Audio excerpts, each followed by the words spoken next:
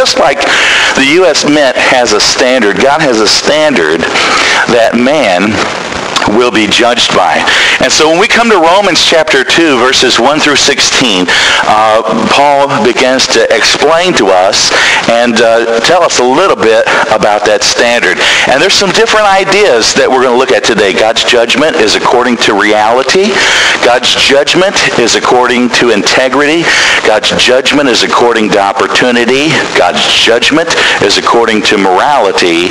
And God's judgment is according to impartiality. We want to look at all 5 of those different aspects this morning in today's lesson. God's judgment is according to reality. If you look at Romans chapter 2, verse number 1, we'll just look at each point and the verses that apply to it individually. Therefore, thou art inexcusable, O man, whosoever thou art that judgest. For wherein thou judgest another, thou condemnest thyself. For thou that judgest dost the same things. Have you ever known somebody who had laser-like vision when it came to pinpointing the faults of others, but they were severely myopic when it came to the idea of self-examination? Have you ever known somebody like that who could look at a situation and they could size somebody up just like that? They knew everything that was wrong about that person in just a few moments. And that's a valuable thing. I'll tell you what, husbands, pay attention to your wives, because women have really good character meters most of the time.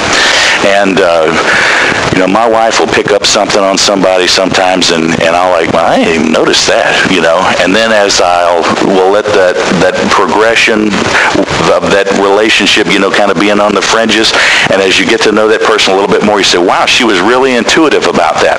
That's not what I'm talking about. What I'm talking about is that really hyperactive fault finding that some people are really, really good at. And what Paul is telling us here in this very first verse of chapter 2 is those people that seem to be hypersensitive to the faults of others have a deep fault of their own.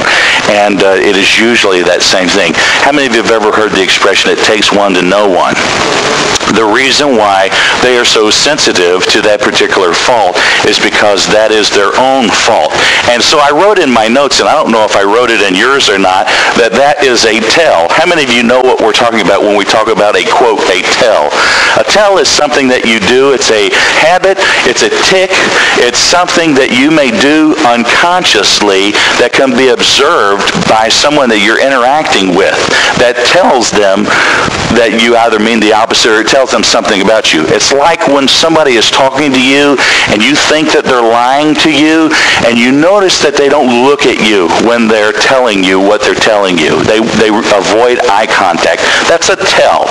And so Paul says that when somebody has this really hyperactive sensitivity about being able to find the faults in others, what they're telling you is they have that same problem in their own life. And so that's the reality of how God views the sin of man. Being able to pick these faults out of somebody else is not a virtue. And in fact, we just spent a great deal of time in our last lesson. At the end of the lesson and right up to it, we had the discussion about immorality, homosexuality, all these really just terrible, wickedness was in there, all the different words that we discussed in the last lecture. And you say, well, thankfully, I don't have any of those terrible things in my life. And what Paul is saying is just because you don't have these terrible vices in your life doesn't mean that you're full of virtue.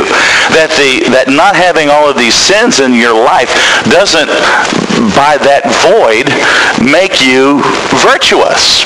You could just be boring. You could just be a boring individual. It's not that you're righteous. You haven't imputed God's righteousness to you until it has been imputed, until you have accepted it and received it. There's a lot of moral people that are going to go to hell. There's a lot of good people that are going to go to hell. And just because you don't have these great sins, in your life doesn't impart to you virtue.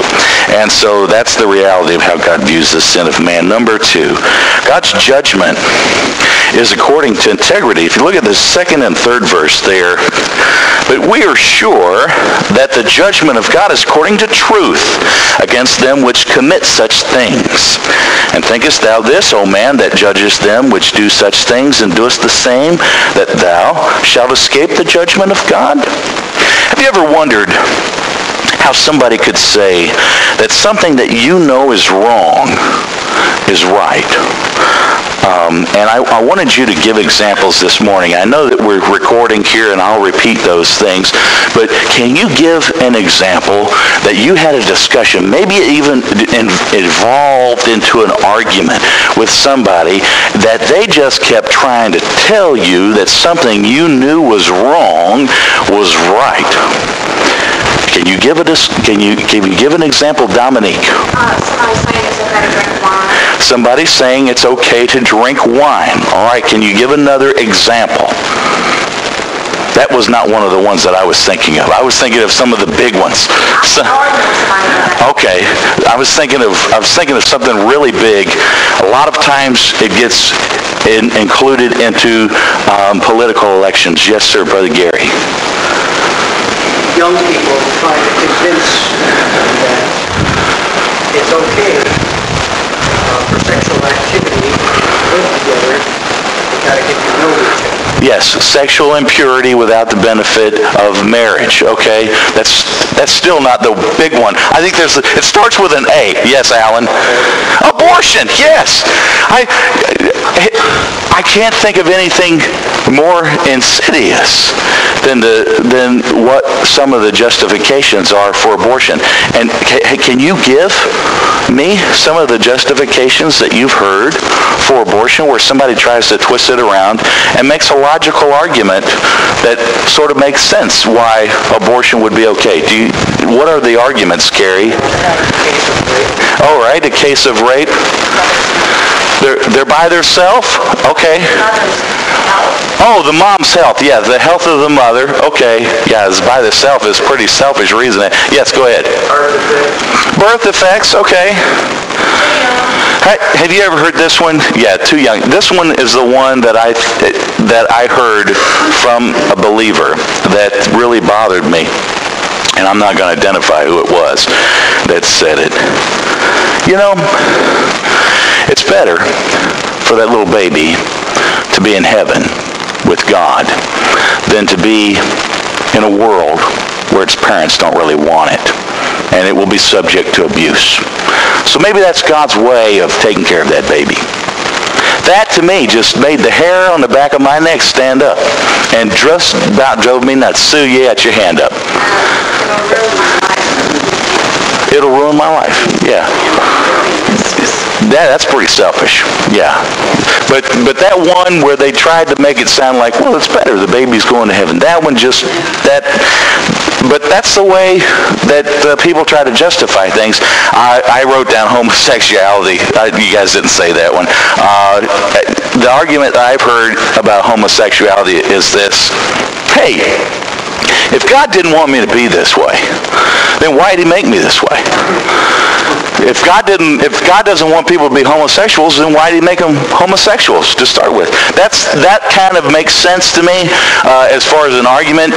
I mean, if I look at it as strictly the logic of the world, I can understand where somebody would make that assumption. I don't believe that God makes homosexuals. But if somebody, so it's a flawed premise, but if somebody asserted that argument to me, I could accept that they think that rather than that I just want to be gay because I don't care what God says. You know, I would accept them kind of justifying it over the other. Of course, I don't believe that God makes homosexuals, and God's word tells us that he does. All right, and then this one is the one that I kind of figured nobody would say, but that everybody could certainly relate to, and that is lying. I was only deceptive because I wanted to spare your feelings. How many of you have ever had that, you know, you can understand what we're talking about there.